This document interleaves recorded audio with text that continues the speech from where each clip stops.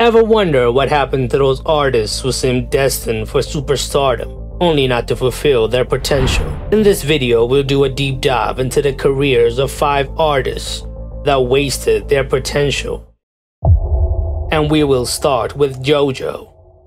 By age 12, after she competed on the TV show America's Most Talented Kids, she landed a record deal and released her debut single Leave Get Out, which became a big hit, and she became the youngest artist to top the US charts at the time. Her self-titled debut album also did well, being certified platinum and reaching the top 10 on the Billboard 200 Albums chart. JoJo continued her success into acting, starring in movies like Aquamarine and RV in 2006. That same year, she released her second album, The High Road, which debuted at number 3 on the Billboard 200 Albums chart. The album's lead single, Too Little Too Late, was a big hit, breaking a record for the biggest jump into the top 3 on the Billboard Hot 100. Despite the success of the album's first single, the following singles did not perform well. By late 2007, she was planning her third album and wanted to show her growth as a musician, but she was stuck in a legal battle with her record label, so her third album was shelved. To keep her fans engaged, she released mixtapes and singles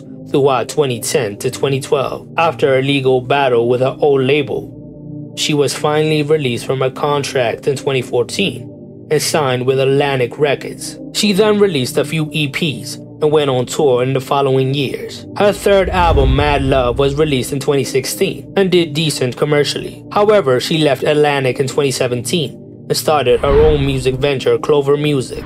In 2018, she re-recorded her first 2 albums and released them under her own label on some Taylor Swift shit. She then released her 4th album, Good to Know, in 2020 and followed it up with a holiday album, December Baby, later that year. She also participated in the season 5 of The Masked Singer and released her 6th studio album, Trying Not to Think About It, in 2021. JoJo was a child star that couldn't sustain her hype because of record label problems that sidelined her for a decade. We can only imagine where she would have been if that didn't happen.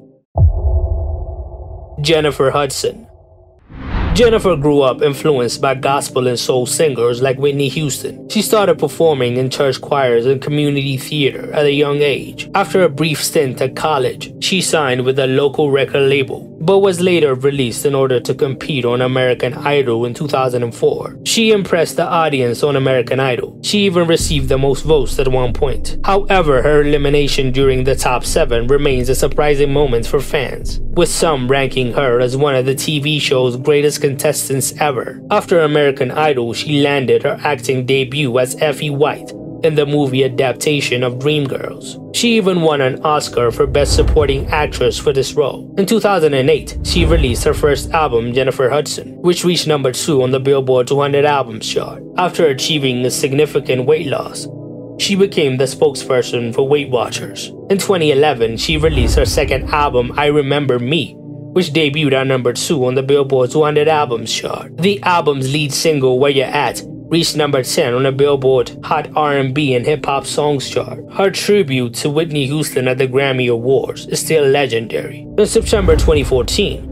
her third album, J-Hud, came out, which was more upbeat than her previous work. In 2015, she made her Broadway debut in The Color Purple and received critical acclaim for her performance. She even won a Grammy Award for Best Musical Theater Album for her work in the play. Her career kept flourishing. She also became a coach on the UK and US versions of The Voice, winning a season on the UK version. She is one of the few artists to achieve EGOT status, as she won an Emmy, a Grammy, an Oscar, and a Tony. She is very successful in the entertainment industry, but she could have been the successor to Whitney Houston's crown. That just didn't happen.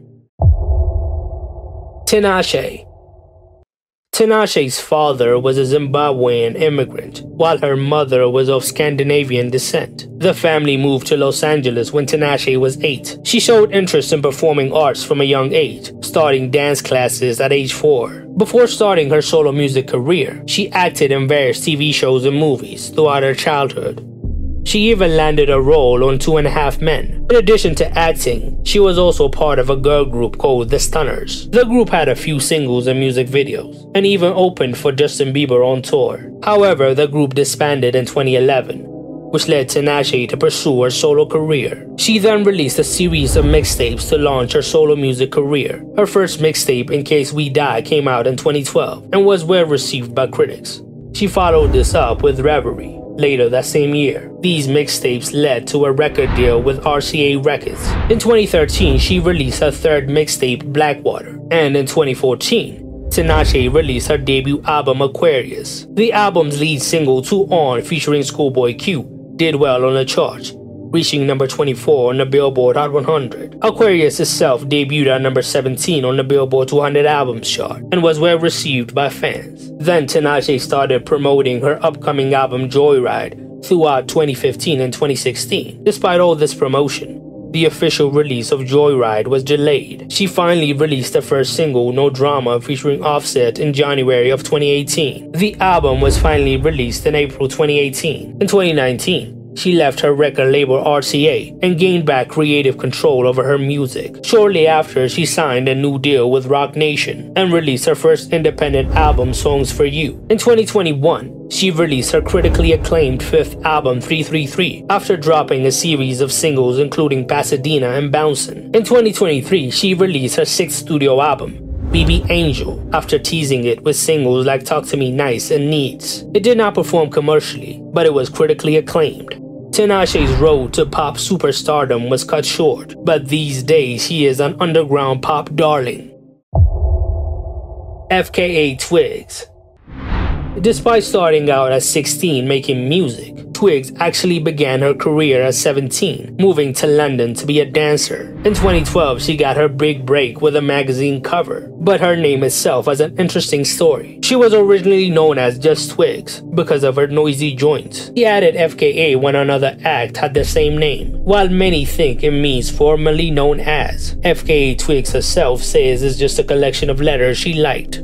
She started her music career strong in 2012, releasing her debut EP, EP1, with the music videos quickly gaining traction. By the end of 2013, she had released another critically acclaimed EP, EP2, with a major record label, which landed her spots on the Ones to Watch lists from influential publications. Her debut album, LP1, came out in August 2014, to critical acclaim, landing on several best-of lists. She embarked on a world tour to support the album. Then she released another critically acclaimed EP with several self-directed videos.